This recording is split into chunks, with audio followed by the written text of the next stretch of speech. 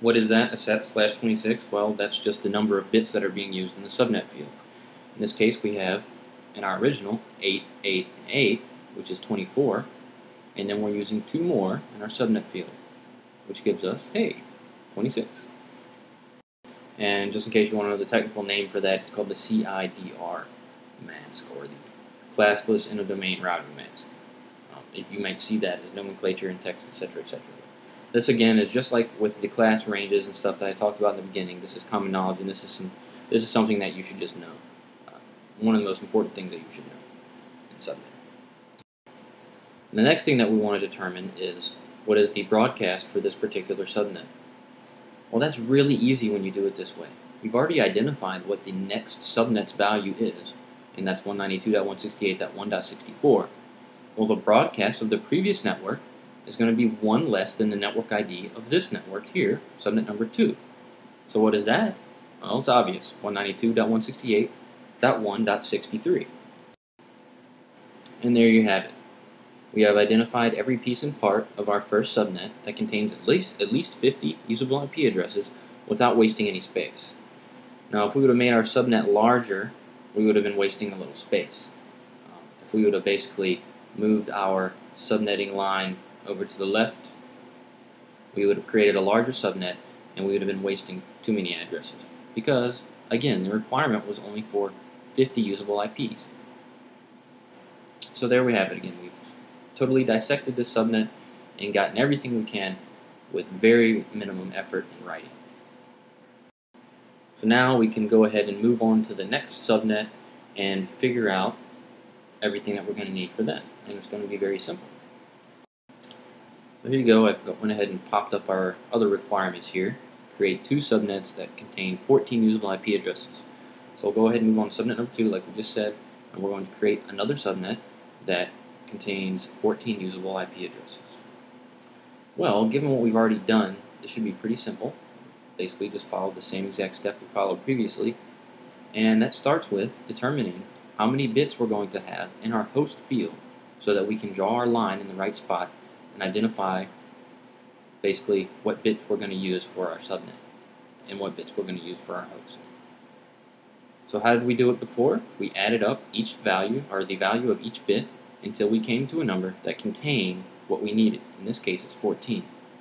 So we have here 1 plus 2 plus 4 plus 8. Hey, we know that's going to be 1 less than 16, right? Does that contain 14? It sure does. 15 is greater than 14. So we'll go ahead and move our line, the magic line.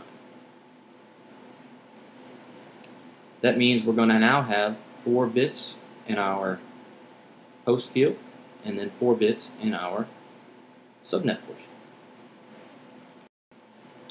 But also take into consideration that we also have to consider the broadcast, which this 8 plus 4 plus 2 plus 1, that equals 15, but we need to subtract 1 from that to give room for the broadcast. If this said create 2 subnets that contain 15 usable IP addresses each, we would then have to move our line, because 15 minus 1 is 14, and that's less than 15. So you get the idea there, I'm sure. So what was next? Next is identifying what what the next available subnet is going to be. And how do we do that? Again, you look to the bit value directly to the left of your line. In this case, it's 16. Or you can also just say that that's the last available bit in the subnetting portion, in the subnet field. So, again, same thing as before. We add this value to the value of the subnet we're working with. So, 16 plus 64, which gives us 80. So, you guessed it. The next available subnet is going to be 192.168.1.80. And there we have our next available subnet, 192.168.1.80. Next thing we need to do is say, hey, what is our broadcast? Or we could say, hey, what is our mask? It doesn't really matter. We have everything pretty much laid out for us right before our eyes. You just have to look at a couple numbers, add them together, and get your mask, and then find out what's 1 less than 80, and get your broadcast. let's go ahead and do that. That's the easiest part. Hey, what's 1 less than 80? Hey, 79. Alright, so that's going to be the broadcast for subnet number 2. It's going to be 192.168.1.79. And there we have it, our broadcast, 192.168.1.79. Now what is going to be our subnet mask? Well, in this case we add the value of each bit, again, in our subnet field, just like we did before. 128 plus 64 plus 32 plus 16, which gives us 240. That means our mask is going to be 255.255.255.240. And there we have it there. And again, this can also be represented by the CIDR, or number of bits that are in the subnet field.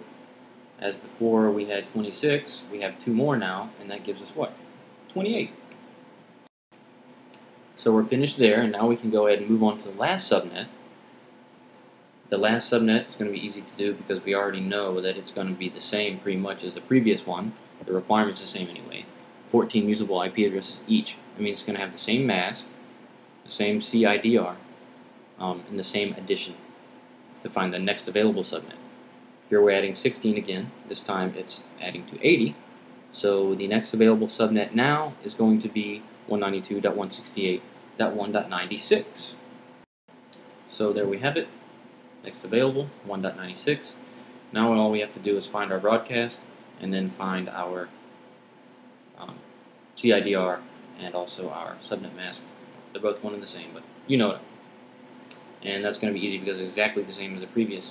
So I'll go ahead and pop all that in there. And so now we have completed the exercise. We have met all the requirements. One thing that I think I failed to mention, but I guess I feel is pretty obvious, is what the actual hosts are in each one of these networks.